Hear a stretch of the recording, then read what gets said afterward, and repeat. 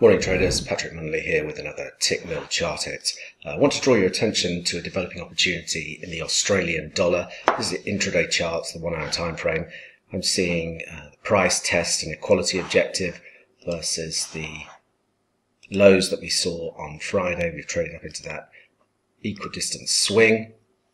We're also testing the 78.6% retracement. You can see that tail on the last candle that developed there. What I'm looking for now is a close below the near-term VWAP, volume weighted average price, at the currently 69.71 area. If we get a close below there, you can look at short positions, should be rewarded for a move down to test the 69.03, the 127 extension of the first swing back from the highs. So as always, traders, plan the trade the plan, and most importantly, manage your risk. Until next time, thanks very much.